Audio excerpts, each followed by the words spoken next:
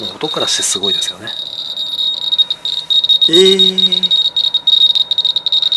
もう2000じゃないですか。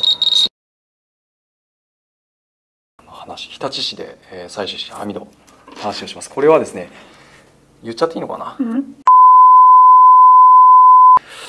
にあった網戸で、実験室にあった網なんですよね。空気を取り入れる口があって網戸がついてるって感じで、もうすぐ室内っていう、そういう実験室なんですよね。大体外から吹き込んでくるような形ですね、いつもね。本当だ。はい。蛇腹の板にもついてるし、網戸の向こう側にこういうところ付着してますね、いっぱいね。はい、これが多分反応してるんだと思います。ちょっとすいません。はい、はい、じゃあ回転カウンスかなってますね。もう音からしてすごいですよね。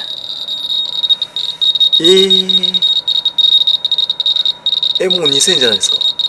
ゴミですね。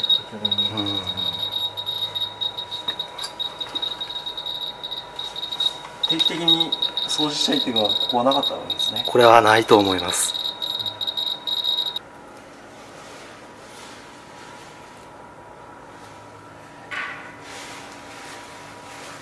で、桑原先生がもうだいぶ前からここが汚染が強いということに気づかれていたらしくて、で僕と知り合って、あそこの網戸強いんですよっていう話をしてくれたので、あ、本当ですかと。で、網戸にホコリがついているのを確認したので、ガムテープでホコリだけ剥ぎ取ってきたっていうことですね。この間確認したら、そのホコリまだ今もたくさんついてるそうでそのままにしてると言ってました。本当。はい。で、そうサーベイメーター当てると 2000cpm ありまして、茨城県の日立市ですよ。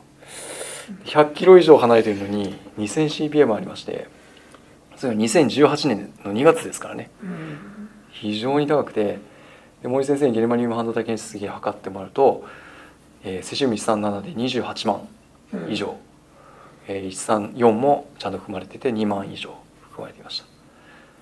これ現物の写真は見せるの？貼り付けてる？ありますよ。ガムテープに貼り付けてるね。そうです。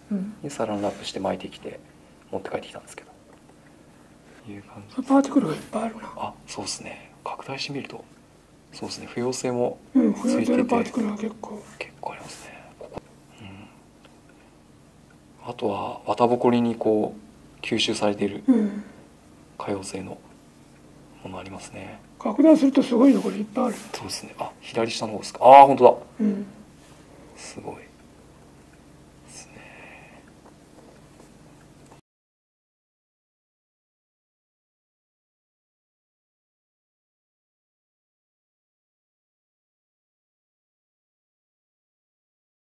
だから日立市なんて全然話題にならないですけど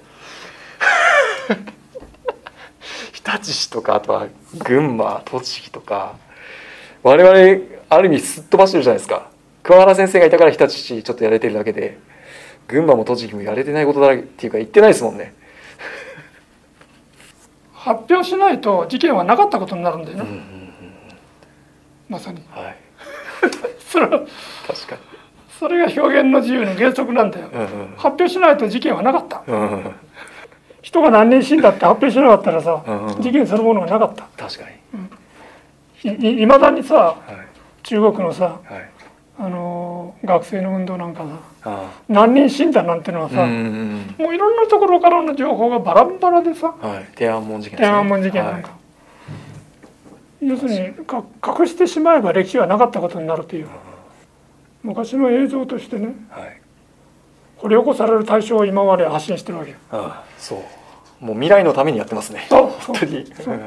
いや、すぐ起こるかもしれない。未来って言ったらすぐどっか韓国とか中国起こる可能性ある。原発でボーンって。そうですね。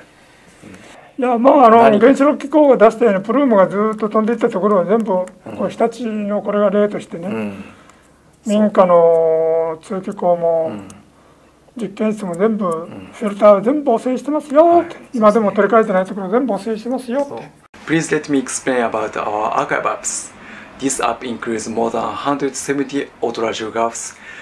You can manipulate 3D autoradiograph, compare to sample original photos, and magnify all of them. In addition, you can filter them with the sampling year and the types of samples and search them even with inexplicit words like a tree or fish or reptile. On top of that, you can read our latest book and watch the videos where we explained our works one by one.